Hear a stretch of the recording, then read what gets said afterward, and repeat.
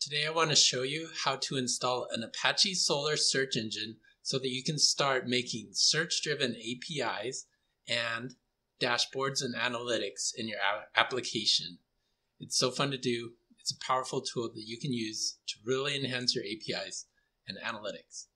Let me show you how to get started.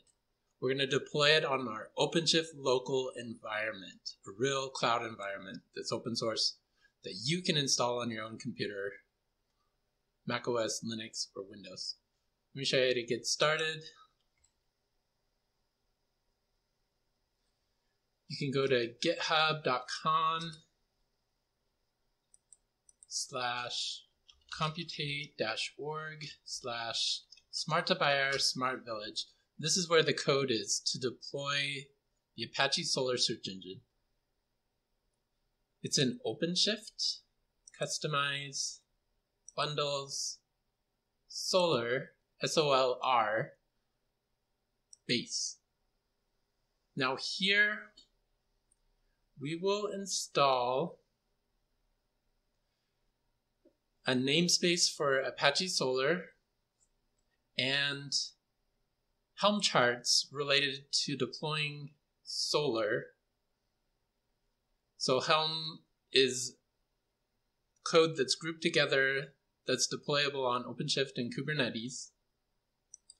And then we will install two applications. One of them is the Solr Operator, which is an interesting name that they chose because it's actually a Helm chart and not an operator.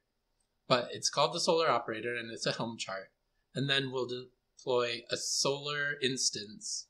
In fact, it'll have two replicas of a Solr cluster, or a Solr cloud, I should say.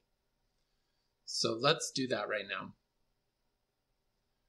I will go to the code in home/.local src smart village, and then I'll make sure my OpenShift local environment is running with crc start. I have previous videos to show you how to set up an OpenShift local environment. So this is the URL to the web console for OpenShift. So I go there, and then I will pull up Argo CD because that's where we can see our GitOps in action. Pull up the routes for the Argo CD namespace. There it is, right there. You'll see we've already deployed a bunch of things that I've explained in previous videos, like a Postgres database and a Zookeeper cluster manager. Now we will deploy Solr with a command like this: oc apply-k OpenShift customize bundles Solr base. Now we run that command and we should see two things pop up now: the Solr Operator and Solr. So first we need the Solr Operator to do its thing. It's going to install the Helm charts required for Apache Solr, and then Solr is going to use the resources that the Solr Operator sets up to run Apache Solr itself. So let's wait for these to sync.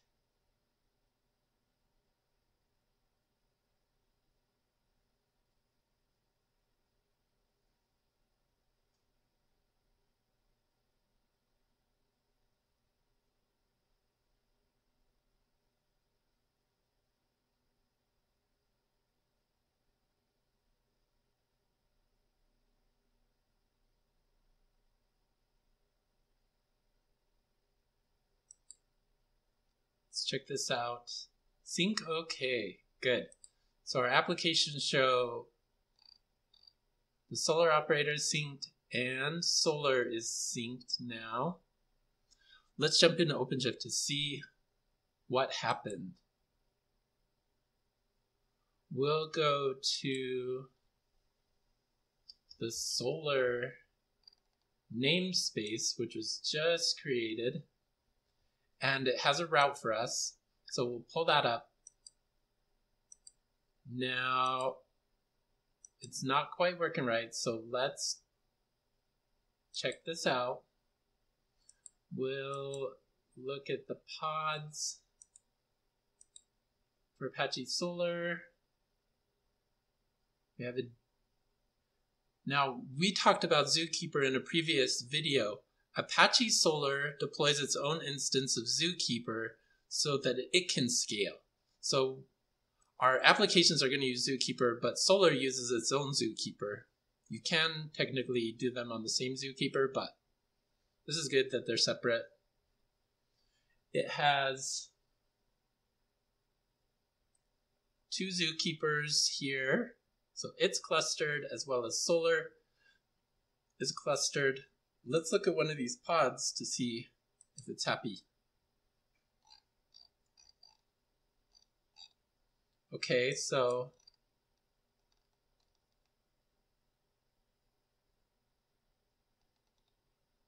let's try if this route is not working yet. Oh, it is actually. Just took a moment and now it's up and running. So we should be able to see what's in Zookeeper under this cloud tree environment. What we're missing here is the config set of search engine mappings that we want for our application. It's not deployed yet. So I'll show you how to do that in a future video. But this looks good to me. We have one default config set, and we have no collections yet. So let's just create a default collection and see what happens. Add a collection, we'll call this default, and we'll choose the default config set here. Add collection. Boom. We have a collection. This is cool. A collection is like a database, except it's one ginormous table of everything you put into it. So you can query everything in a search engine. Let's take a look. If we click on this drop down and go to default, and we go to query here, and we execute a query, we get a successful response. So this is the URL here to query your search engine. You use the select API with a Q equals *:* to search everything. If you leave this out, then we still get no documents. Anyway, so that's just a brief introduction to Apache Solr. We have it working. You saw how easy it was to set up.